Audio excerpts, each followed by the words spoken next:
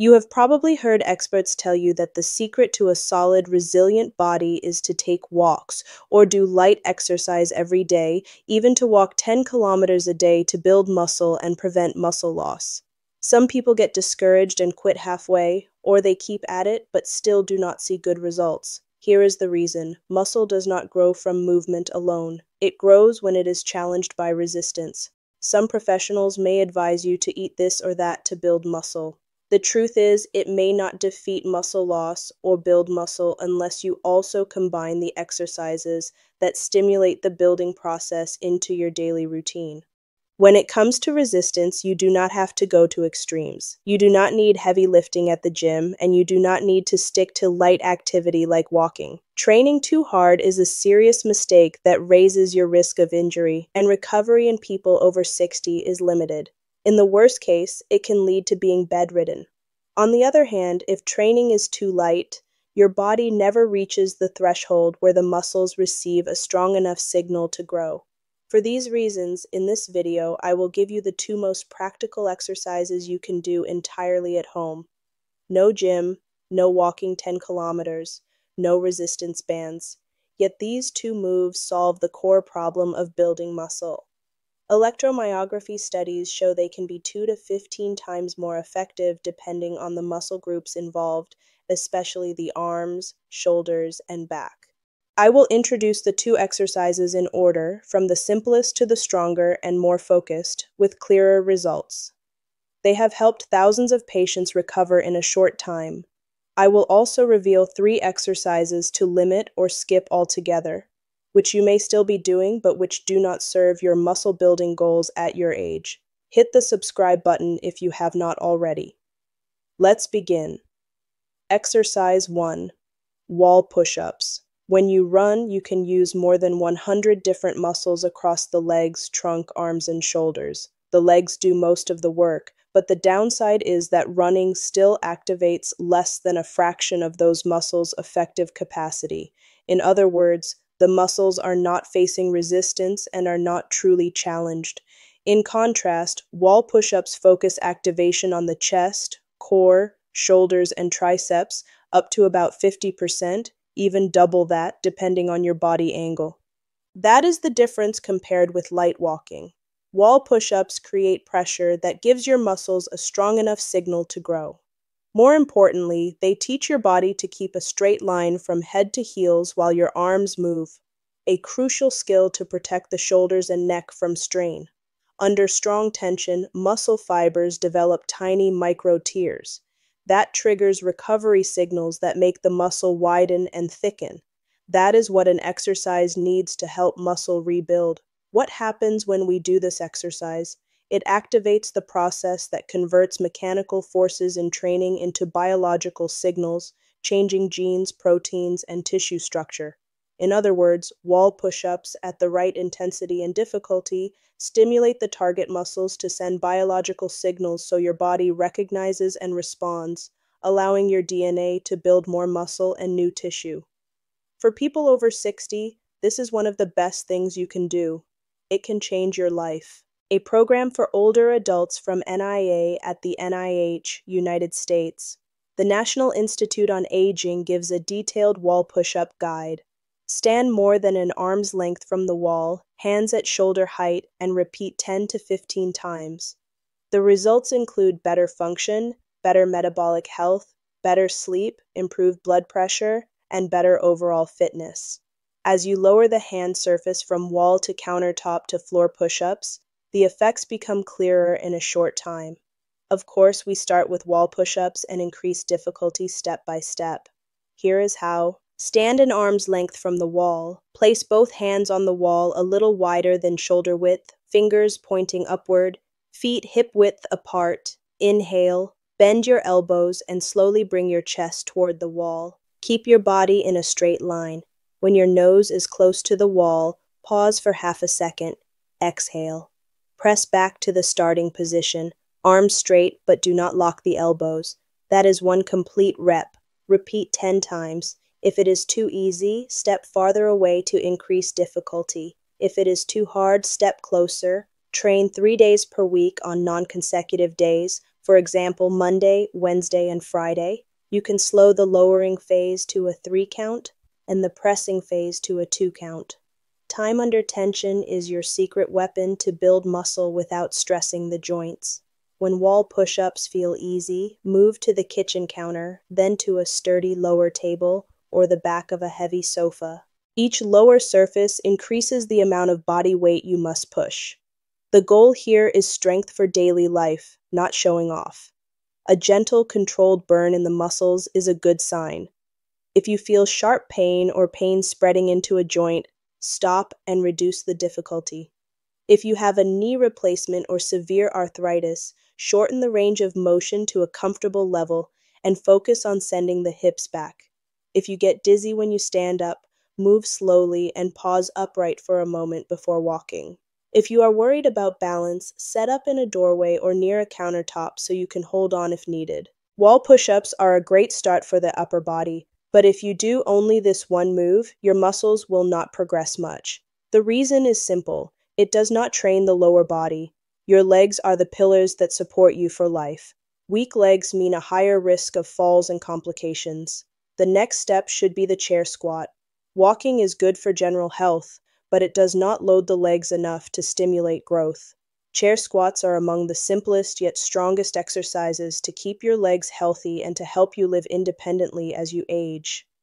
With the single action of sitting down and standing up with proper form, you activate the quadriceps, glutes, hamstrings, and calves at the same time. The key muscles for standing up, climbing stairs, keeping balance, and preventing falls. In older adults, these are the muscles most easily lost and the ones that decide whether you can be independent or need help each day. That is why chair squats are more than an exercise. They are a test of dignity and self-reliance. Many studies show that when done regularly, chair squats can increase leg strength in just a few weeks, improve the speed of standing up, raise balance scores, and clearly reduce fall risk. Because they recruit many large muscle groups, chair squats also prompt your body to produce a modest rise in growth hormone and testosterone, even in older adults. That helps maintain muscle mass, bone density, and recovery capacity.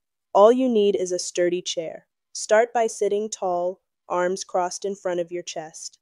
Stand up quickly but under control, then sit down slowly. Perform 10 to 15 repetitions per session, 3 to 4 sessions per week, and you will notice the difference. Standard and safe method for older adults. Setup. Choose a sturdy chair without wheels and with a non-slippery seat. If you are unsure, place it against a wall. A seat height around 17 to 18 inches is ideal for most adults. Stand in front of the seat with feet shoulder width apart. Turn the toes slightly outward for comfortable hips and knees. Extend both arms forward at chest height for balance. Look straight ahead. Keep the spine neutral. Do not round. Do not overarch. How to perform. Move slowly and with control. Send the hips back as if reaching for the chair. Let the knees bend naturally, but keep them aligned with the toes. Do not let them cave inward. When the hips lightly touch the seat, pause for half a second. Then, press the heels firmly into the floor. Stand up using leg strength, not by pulling with the back. At the top, gently squeeze the glutes and keep the chest open. Breathe in as you lower, breathe out as you stand. Keep most of your weight on the heels and midfoot. Avoid shifting onto the toes to protect the knees and maintain balance. Start with 10 to 12 repetitions per session. Rest for 90 seconds between sets. Do 3 sets per session. If you need to sit fully between repetitions, that is fine as long as you keep the pace slow and controlled. Aim for 4 sessions per week, for example, Monday, Tuesday, Thursday, and Saturday. The higher frequency is intentional. Compared with the upper body, the legs often recover faster and tolerate a slightly denser schedule as long as your technique is correct. You can do perfect wall push-ups and chair squats every day, but if you are still doing the 3 exercises below, all your effort can be wiped out. They do not just slow progress, they raise injury risk in the lower back, shoulders, and knees, the areas older adults must protect most. 1. Traditional sit-ups and crunches. We often think sit-ups tighten the waist and strengthen the core. In reality, every time you curl the spine forward, you add compression to the discs, especially in the lumbar spine and the neck, which are already vulnerable with age. In people over 60, unsupervised repeated sit ups can lead to low back pain, leg tingling, and reduced mobility for 4 to 6 weeks. Safer alternatives: bird dog, high plank with hands on a table, or the McGill curl up. These moves keep the spine neutral and build core strength without disc compression. 2. Behind the neck shoulder press. You may see this in older workout plans, pressing weights up from behind the head. Yes, it activates the shoulders, but this position forces the joint into extreme external rotation, which can overload the rotator cuff. With age, the cuff thins and inflames more easily. A small mistake with behind the neck pressing can cause chronic shoulder pain, limit overhead reach, and stop all upper body training. Safer alternatives: front overhead press, landmine press, or light lateral raises. These develop the shoulders along natural joint mechanics with much lower risk. 3. Deep leg extensions on the machine with heavy weight. You sit and extend the knees against resistance. It seems simple, but it creates large shear forces at the knee, especially when you lock out or use heavy loads. In arthritic knees, this can create cumulative microtrauma and lasting pain. Better choices: chair squats, low step ups with support, or if you must use the extension machine, go light, avoid full lockout, and keep the range from about 90 to 45 degrees. Why avoid these three? Because even a small injury in the back, shoulder, or knee can sideline you for weeks or months. In older adults, time off means quick muscle loss, poorer balance, and a higher risk of falls. Preventing risk from the start is the smart way to protect your results and keep your independence. So, what actually determines whether you will build muscle? Not the number of exercises and not the number of reps. The truth is, after age 60, muscle building comes from two pillars: sound nutrition, enough high quality protein spread across the day, usually 25 to 35 grams per meal, so your muscles have the raw materials to rebuild. Proper training: prioritize large muscle group movements with control and steady progression. And do not miss this. Tomorrow, I will share a very important nutrient that more than 70% of older adults are missing. This deficiency quietly blocks muscle gains even when you eat and train well. This may be the missing piece you have overlooked. Please subscribe now, turn on notifications, and make sure you do not miss the next video.